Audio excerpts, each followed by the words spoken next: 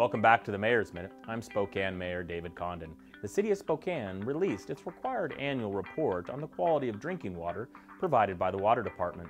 For 2016, as in previous years, the city has met or exceeded all federal and state drinking water standards. Just look at the clarity straight from the tap.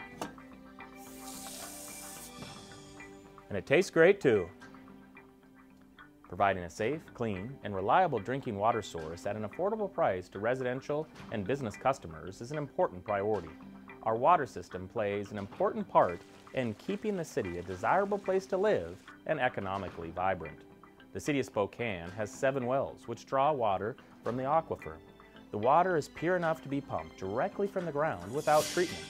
The Water Quality Report measures the city's performance in several critical areas, including quality, cleanliness, system efficiency, indoor and outdoor water usage reduction. The next time you need to quench your thirst, ditch the plastic bottle and use a refillable option. Most bottled water is from a municipal source like ours. However, our water is second to none, and we have a report to prove it. The city's full water quality report for 2016 is available online at my.spokanecity.org. You can also request a mailed copy by calling the city at 311. Thank you all for joining us on the Mayor's Minute.